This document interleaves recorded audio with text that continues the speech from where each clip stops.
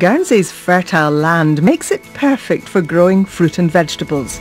This market garden produces ingredients for a very special local eatery. Caritas Community Cafe is the brainchild of local vicar, the Reverend Richard Bellinger. I was a bit surprised when Richard didn't want to meet me at the cafe, but at the island's prison. The plan for the morning is we're going to be doing the bargies over there, the bread here, sausages here, cakes over there. Every week, Richard runs cookery sessions with some of the prisoners. So what are we cooking here, Richard? We're cooking sausages here. This is our root veg and local blue cheese. Ooh, lovely. I've been doing this for 5 years and I still can't do it. But you're either a sausage maker or you're not, and I discovered I'm not a sausage maker. So tell me what goes on here then. Everybody seems to know what they're doing. Well, we've had this group of prisoners for quite some time. We work together as a team. And what do you hope to achieve here? Prisoners are often forgotten people, naturally because they're hidden from society and often not viewed very sympathetically with society. So what we're trying to do is to work with prisoners to know they're not forgotten. So to reveal gifts and talents in someone who feels maybe dispossessed of that is a very important part of what we do. And because we run a community cafe as well, it's a good place to get to know prisoners, and when they come out of the prison, they come to our cafe if they want to. A lot of my friends volunteer at the cafe on the L, and it keeps them positive when they might not have something to do, and they go there and it takes up time and they really get something out of it. So Father, we just thank you for another day, Lord Jesus. Father God, we just pray for our families, Father God, that you keep them safe. Amen. Once the food has been prepared, it's taken to the cafe for customers to enjoy. Here we are, Stu, we brought some things from prison for you. Great, it smells lovely, thank you. What's this cafe about? It's for all sorts of people, but particularly we minister to those suffering from deprivation. God came to liberate us, to give us new beginnings, new freedoms, fresh starts, and that's what we're doing here. Someone who's been given one of those fresh starts is Stu Page. Stu, what is it that brought you to Caritas? Well, I was in the Guernsey prison. They called for volunteers to help for the Caritas cooking session. For the last 3 months of my sentence, I worked with Richard every Friday. When I came out, I had no job prospects, so I didn't know what I was going to do. I served 3 years, 8 months of my sentence, and I spent so many years regretting what I did. What did you do? I went into a chemist at held them at knife point, and then took the tablets. So I was a drug addict. I felt genuine guilt and genuine sorrow, and all I wanted to do was give back. And I thought, how can I give back? And then I thought, well, if I volunteer here, I can start by doing that. Stu soon proved his worth and was given the full-time paid job as head chef. Everyone knows me in this island. Everyone knows what I did. So it's something you have to live with.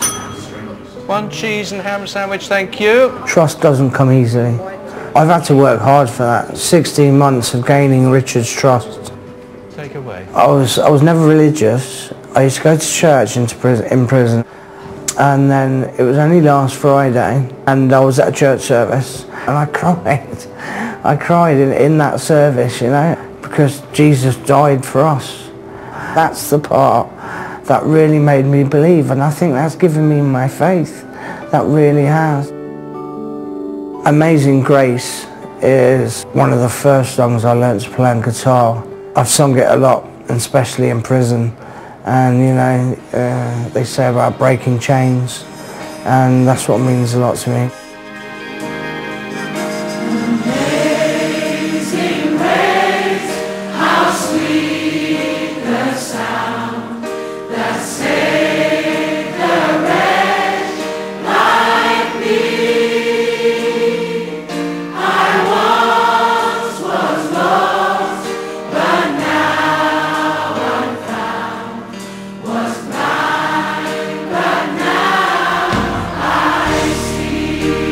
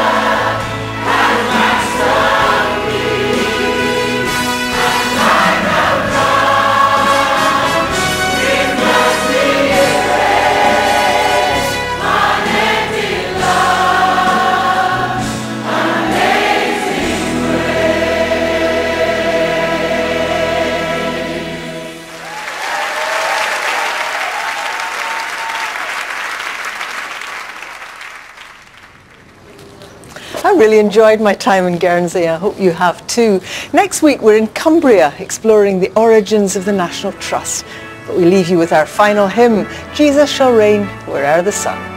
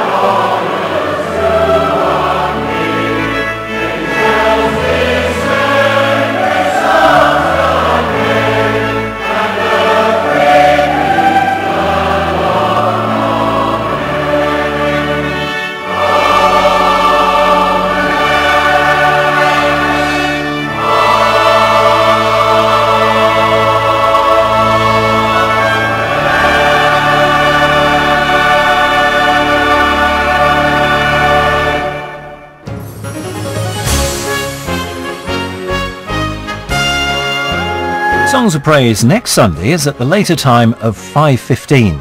Coming up, hold the front page. Our pointless celebrities are all journalists.